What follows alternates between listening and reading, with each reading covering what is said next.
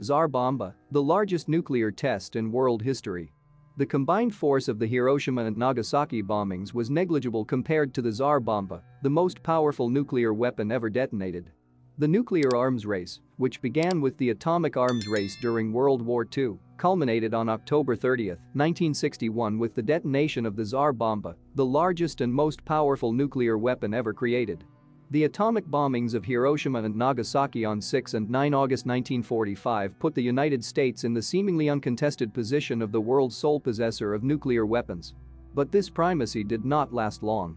During the war, the Soviet Union made suspended progress on its own nuclear weapons program, and in 1945 Soviet Premier Joseph Stalin ordered the effort intensified. Soviet infiltration of the British and American atomic weapons programs through the activities of spies such as contributed to the efforts of Soviet scientists to develop and build their own weapons.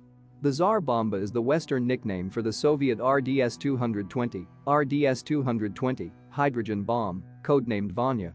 Detonated by the Soviet Union on October 30, 1961, Tsar Bomba is the largest nuclear device ever detonated and the most powerful man-made explosion in history. With a yield of 50 megatons of TNT, Tsar Bomba was the culmination of a series of hydrogen bomb tests carried out by both the Soviet Union and the United States at the time. The Tsar Bomba was also referred to as Kuzkin's mother. This nickname may refer to Nikita Khrushchev's promise at the 1960 UN General Assembly to show the United States Kuzkin mother, which the assembly translated and adopted as we'll show you. There were many other nicknames associated with the Tsar Bomba, such as Big Ivan, Project 7000, and Product Code 202, Product 202. The Central Intelligence Agency designated the nuclear test of the Tsar Bomba as Joe 111. Project.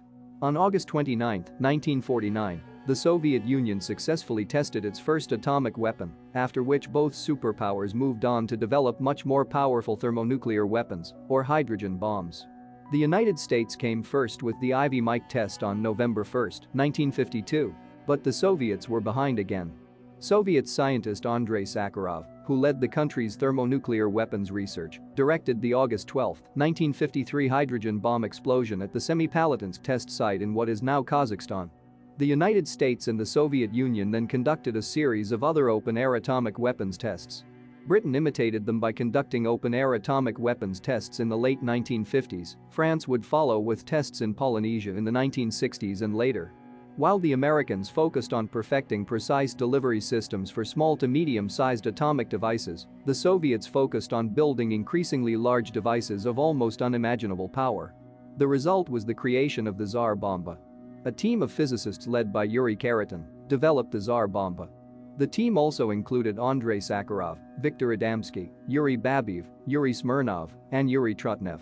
The Tsar Bomba was a three-stage hydrogen bomb with second and third stages designed by Trutnev-Babiev.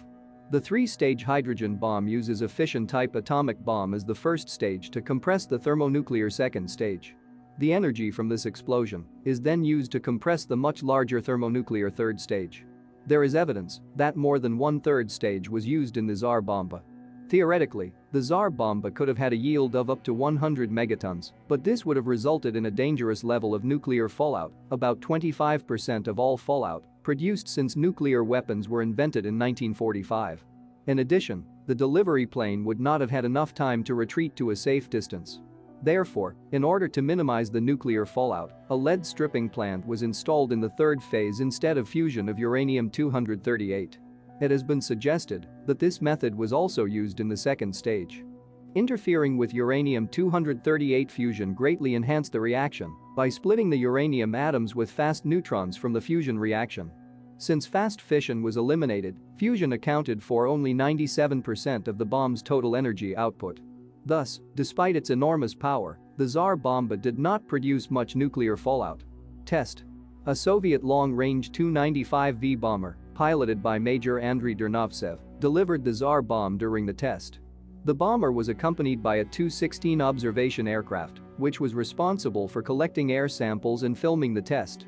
Reflective white paint was used to minimize thermal damage to the aircraft surface. The King bomb weighed 27 metric tons, or 59,525 pounds. It was 26 feet long and 6.9 feet in diameter. The bomb bay doors and fuselage fuel tanks were removed from the Tu-95B because of its large size. The King bomb was attached to a parachute weighing over 800 kilograms, giving the bomber and observer aircraft extra time to fly about 50 kilometers from ground zero to detonation. Despite the reflective paint and parachute, the chances of survival for those on board were 50-50ths. The test site for this device was Mityushika Bay on Severny Island in the Arctic Circle. Strategic Bomber 295B was designed to deliver this device from an altitude of 10.5 kilometers. The bomb was to be attached to a parachute to slow its descent to detonation at an altitude of 4 kilometers, which gave the bomber and its escort additional time to hide at least 50 kilometers before detonation. Despite this, the crew members were told they had only a 50% chance of survival. They barely survived. The explosion was astronomically powerful, more than 1,570 times more powerful than the two bombs dropped on Hiroshima and Nagasaki. The power of the Tsar Bomba was 50 megatons, 10 times more powerful than all the munitions detonated during World War II.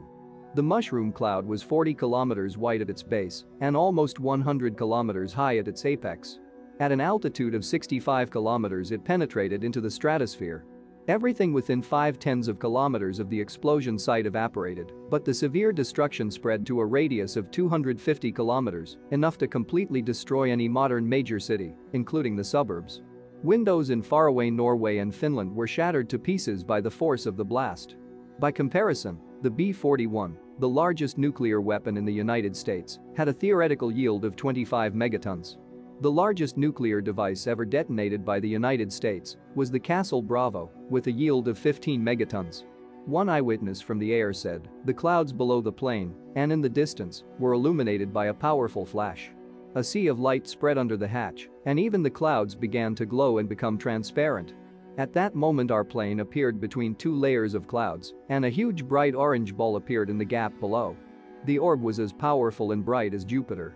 Slowly and silently it crept upward, breaking through the thick layer of clouds. It continued to grow. It seemed to pull the whole earth into itself.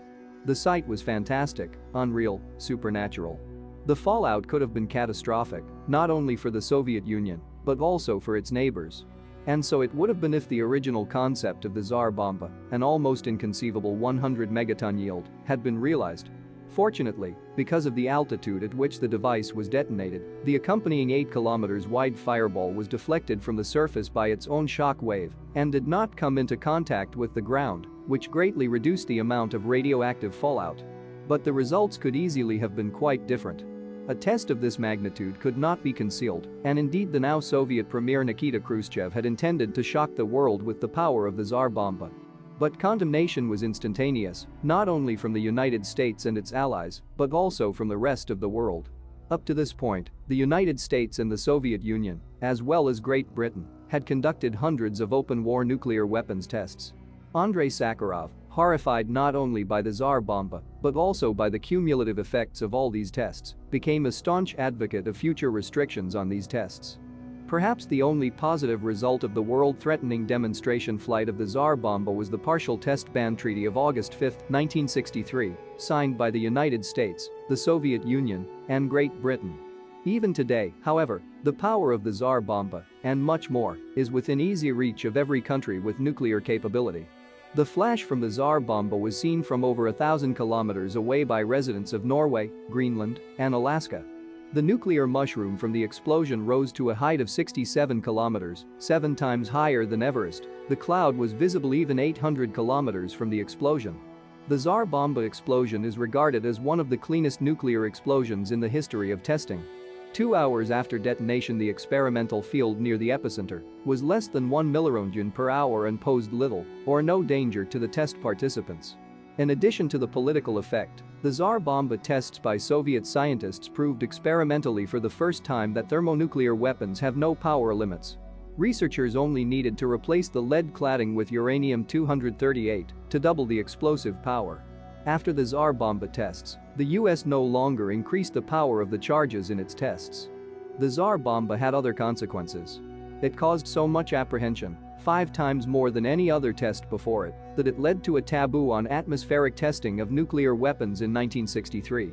Von Hippel says that Sakharov was particularly concerned about the amount of radioactive carbon-14 that was released into the atmosphere, an isotope with a particularly long half-life. Part of it was mitigated by carbon from fossil fuels in the atmosphere. Sakharov worried that a bomb larger than the one tested would not recoil under its own blast wave, like the Tsar Bomba, and cause global radioactive fallout, spreading toxic dirt all over the planet. If you were interested, thank the author by putting a like. And also do not forget to subscribe so as not to miss the outputs of even more interesting videos of my channel.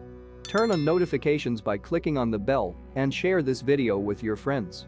What else interesting can you add to this video? Write in the comments, it will be interesting to read.